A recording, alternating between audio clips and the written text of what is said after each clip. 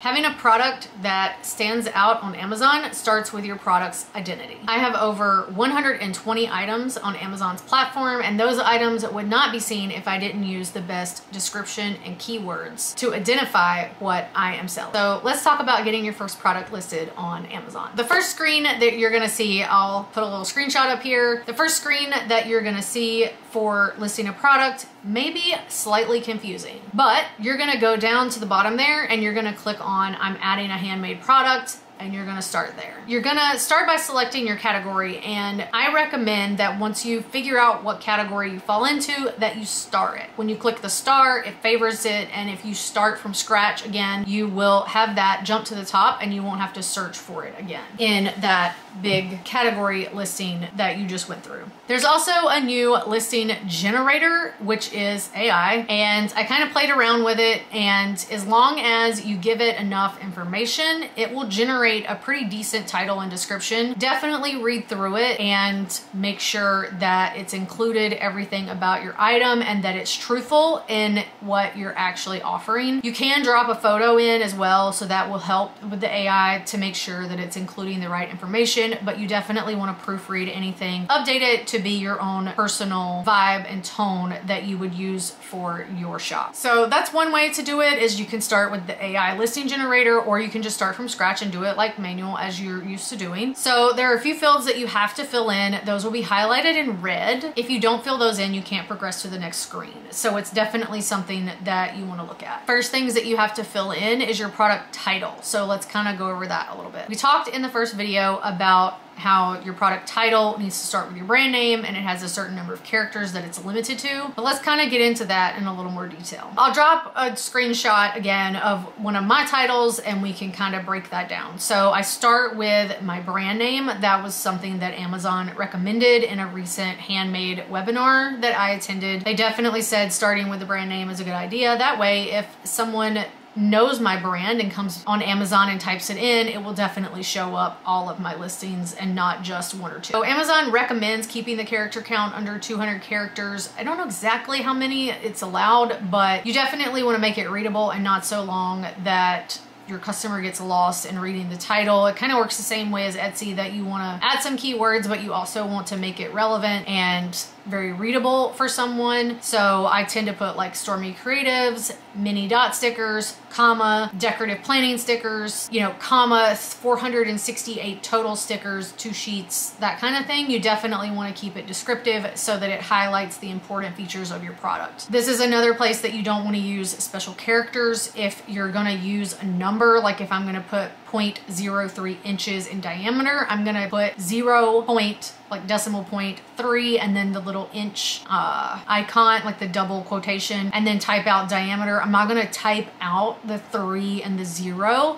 You wanna make it super readable, and it's just easier to see when it's numerals. You don't wanna use any special characters. I wouldn't call the quotation thing like a special character. So keep that in mind when you're formulating your title. Like we said, we want it to be very descriptive about your product. You wanna include, you know, if it's a set of 10, you wanna make that very obvious in your title. We know exactly what we're buying. If I see something that is $30 and it's a picture of one little thing and I'm not sure what that means, I may scroll on by. So just keep that in mind when you're working on your title. You don't want to use any commentary like bestseller or sale or promo. You also don't want to use anything that is going to be time bound, like, you know, new, because it's only going to be new for so long, and what really is new. You want to make sure that your title is very descriptive and doesn't include any filler fluff. It's just going to take away from your title for your product and draw the attention away from the item, the information that is actually important. And I typically include the stuff that is super important because other items can be included in the search terms, which we'll talk about in another video. Okay, so there's some other fields on your first page here that will already be filled in, and that's based on the category selection that you made when you first started listing your item on that very first screen. So you won't need to change any of that, and that should be locked so that you can't change it. If you needed to change that, you would just exit out and start over. One of the other things that's available here is variations. Variations are going to be things like colors or materials or sizes, and you're just going to select yes or no. When you do that, it'll open up another screen later that you can fill in all the different variations variations that you have, and we'll talk about that in another video, but this is just so that they know, so that Amazon knows that you need that variation screen to show up. Let's talk about the brand name. This is like one of the last things on the listing. So hopefully you're already brand registered. If you're not, that is something that you will need to do because it gives you an extra round of protection. So brand registry is like Amazon's version of a trademark. So it protects your intellectual property, it protects your brand name, it protects your listings, and you definitely want to have that if at all possible. So to get brand registry, basically you need a trademark from USPTO. It can be pending, it doesn't have to be active because it does take about a year to get a trademark fully registered. So once you apply and you're available to get a trademark, and we can talk about trademarks later and some more in the course that I'm planning, but once you have that trademark serial number, then you can enter that into Amazon and that will get you brand registry. If you haven't done that yet, if you haven't started your trademark, you can either select it as generic, no brand name, which I don't recommend, or you can fill it in exactly how you want it to appear. If you want to type in, like mine is Stormy Creatives, I've got a space, I've got 2 capitals, you want to make sure you type it exactly how you want your brand name to be registered with the USPTO. If for some reason that you typed it in wrong or you don't include the brand name at all, when you do finally get brand registry and you're able to get a trademark, you will have to completely relist the item. You can't fix the brand name. So then if you've had sales for 2 years because it took that long to get the trademark, then you lose all your reviews and all your momentum from that listing. So you want to make sure that you get brand registered if at all possible. It is like $250, but it's totally worth it because it protects you from anyone else using your name. And you can just do a basic word mark. It doesn't have to be a logo or anything, just a basic word mark. You can search on the USPTO.gov website. Please, please, please don't respond to any of the things that want you to pay thousands of dollars for them to help you list your item, your trademark anywhere. You don't need to do that. You really just need to do the .gov website, pay the $250, and you're done. You were gonna get a lot of junk mail and people trying to get you to pay them thousands of dollars to help protect your trademark, yada, yada, yada. You don't need to do that. So keep that in mind when you do register, that you're gonna get a bunch of emails and a bunch of junk mail in the mail, because it will show as you show up as the person who owns it, and anyone can go into the USPTO and see that information. So just keep that in mind.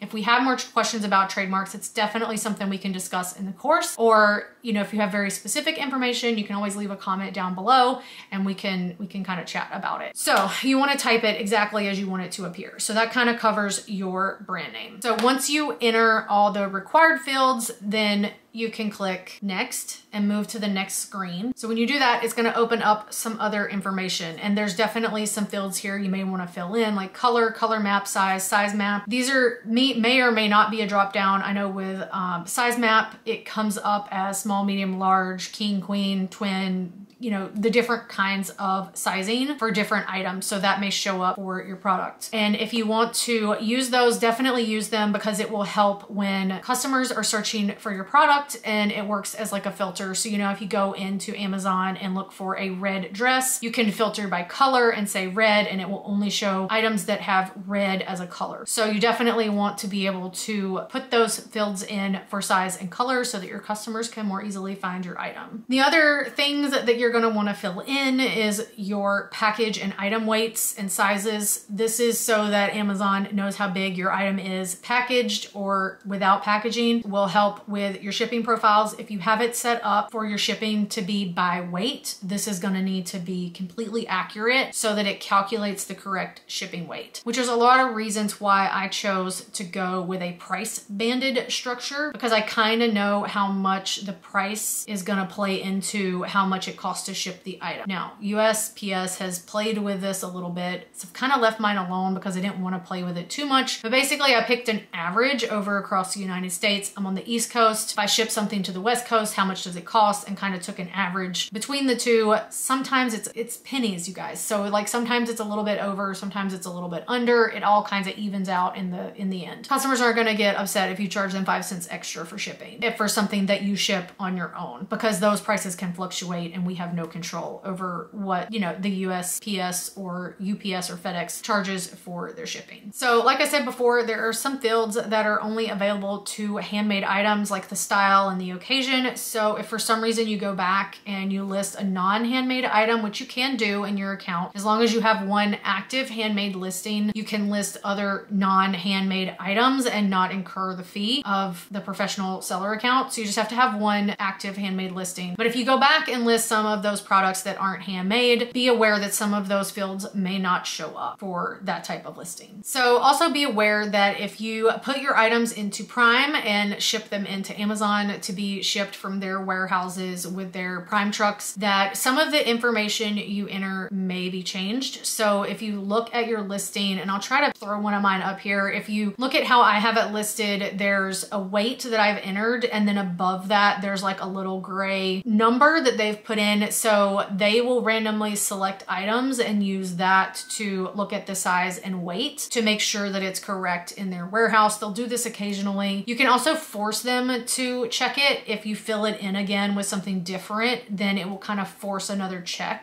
from what I understand. I don't know how true that is, but that's what I've heard. So you can kind of force check it to make sure that the information is correct, especially if you're seeing higher than normal fees. You can go in and make sure something hasn't been typed in incorrectly in that field. So just keep in mind that if you send stuff into Prime, those may change slightly based on what Amazon measures it at once it's at the warehouse. If you haven't set up your account yet, I have a free 3-step checklist to get you all started with your Amazon seller account and applying to Handmade. You can get that checklist available at primeforsuccess.co/checklist, and I'll drop that down in the description below. You may need to expand that description box to see it, but I hope you guys will apply to sell on Amazon Handmade. I definitely wouldn't be where I am without it. And I will catch you guys in the next video. Bye.